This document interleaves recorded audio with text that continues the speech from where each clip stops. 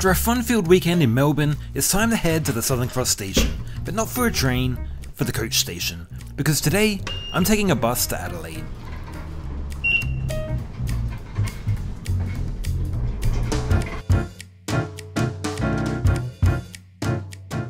As you can see, it's super early, but at least the moon's out still.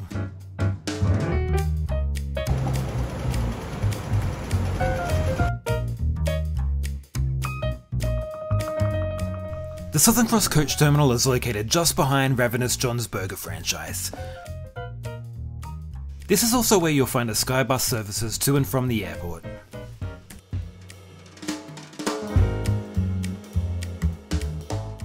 Now, I booked my ticket today with Firefly, so I was expecting a Firefly bus. But it turns out we're on a Public Transport Victoria Regional V-Line bus. I'll explain a little more at our next stop. It does have a little Firefly logo written at the back though.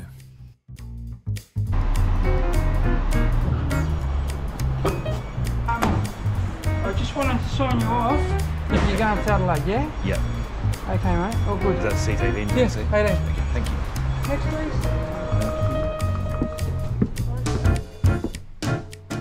When I booked through Firefly, there was no seating allocation, but I've just been assigned an aisle seat.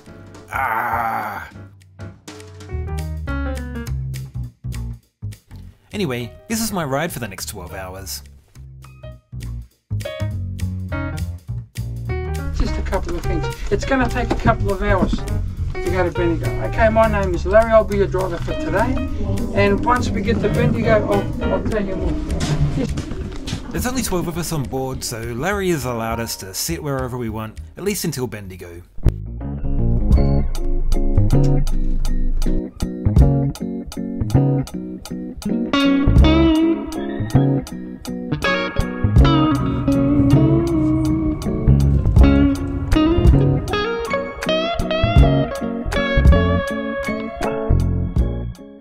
We leave Melbourne bang on time, getting to catch the Melbourne skyline at sunrise.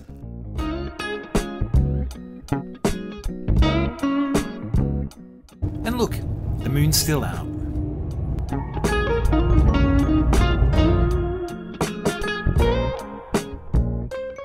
The sun started to make its way through, giving a golden tinge over the countryside. And the fog started to lift a little, just for aesthetics. Our seat today is a standard seat. There's no tray table or armrest, but there is a net on the seat back to store things in. There's a decent amount of legroom to stretch out a bit, as well as 2 USB sockets underneath the seat. There's seatbelts on the seats themselves. These are required to use by law. The seat itself has a little cushioning, but could do with a little bit more. This is a 12-hour bus ride after all. Having said that, the seat does recline a little also. Above the seat there's an aircon and a reading light. And there's supposedly Wi-Fi on board, which I could connect to, but there's no actual internet connection.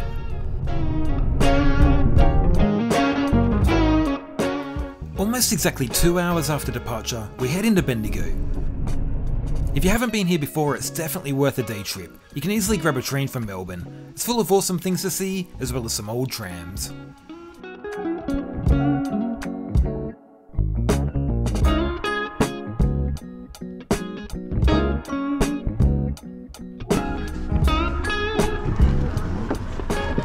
We're given a 20-minute break at Bendigo station, so let me try and explain the ticketing. You see, when I googled Melbourne to Adelaide by bus, it came up with Firefly, but what I've realised now is you can book the same bus on the vline.com website. The only difference is you catch a train here to Bendigo and then meet the bus, instead of starting on the bus like I did.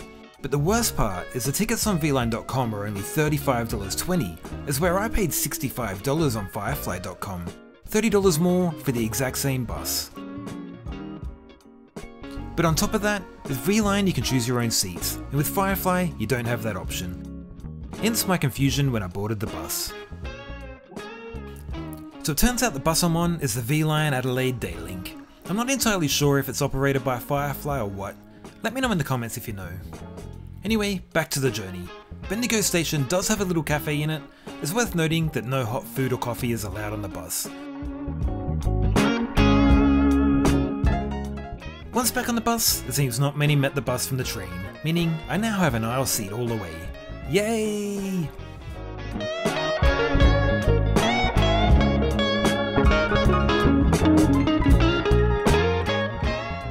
In the next hour and a half, we pass through the old gold mining town of Tarnagulla before stopping for lunch just outside St. Honard.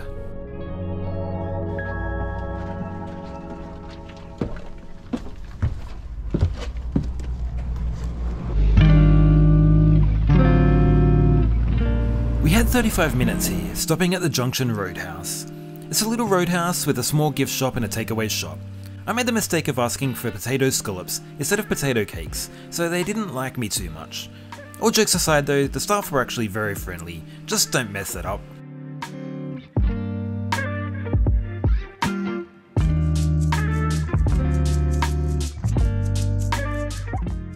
Once back on the bus, we had the 3 minutes to the bus stop in town.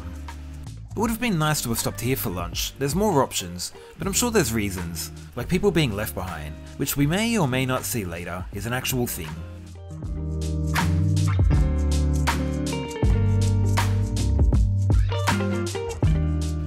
We spent the next 3.5 hours travelling through the dry barren land that is Australia, occasionally pulling into little towns along the way. You see, this is why I like the bus. As long as the journey is, I wouldn't otherwise see these places, and while they're probably worthy of a bit more than a quick glance, it's still nice to have a tiny glimpse at them.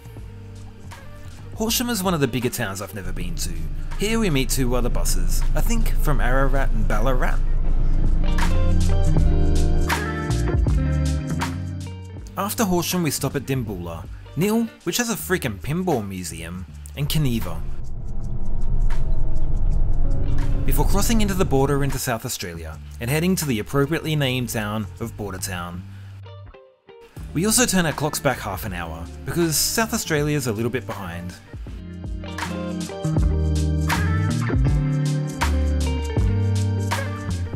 Wow, some of these stops really are in the middle of nowhere, aren't they? Anyway, we finally reached Keith, almost 20 minutes ahead of schedule, where we stopped for lunch.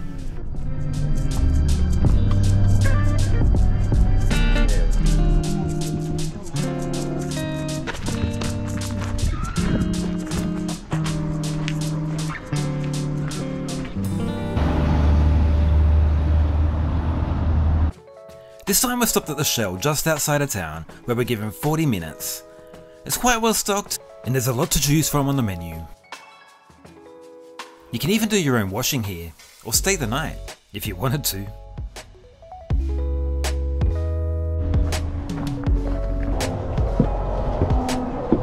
Fairly soon we're on our way for the last leg to Adelaide. Or so we thought.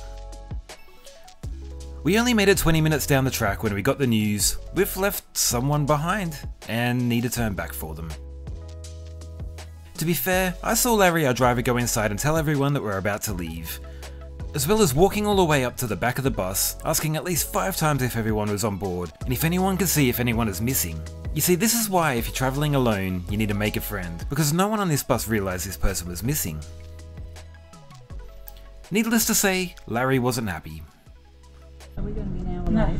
we're not going to be an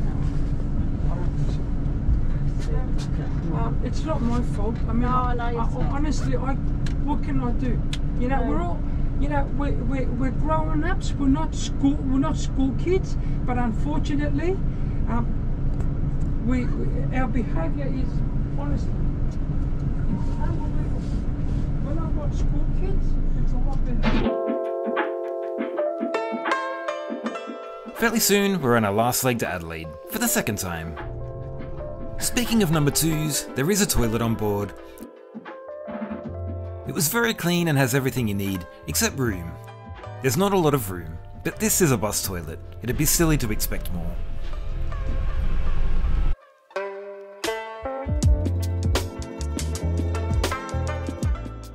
The last part of our journey has us coming into Tailem Bend, where if you look closely, you can see Australia's longest river, the Murray River.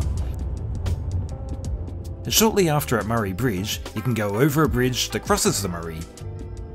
Wow, they're really creative with their town names here.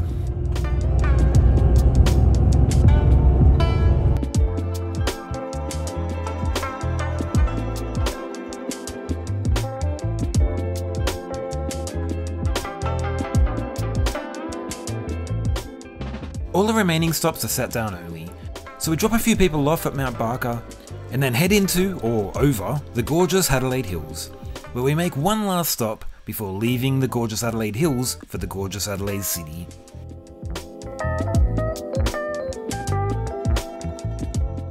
We're now towards the end of our epic 12-hour, 750+ kilometre interstate journey, and despite our little setback earlier, we aren't that far behind schedule. So, is the bus a good option? Well, yes, if you don't have to rush and you have the day free. You see, you can take a plane, it will get you here quicker, but the cost is between $120 and $200, and there's also a train, which by the way you'll see on next week's video, but the cheapest ticket there is $135, and it takes the same amount of time. As you know, I booked a higher price ticket today, but even that's worth it, because it's not only the price, if you've never travelled between these two state capitals before, it's the experience of travelling somewhere new. Our arrival today is at Adelaide Central Bus Station, which is pretty much in the main part of the city.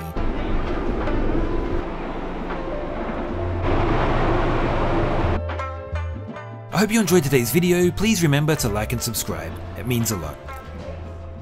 Thanks for watching.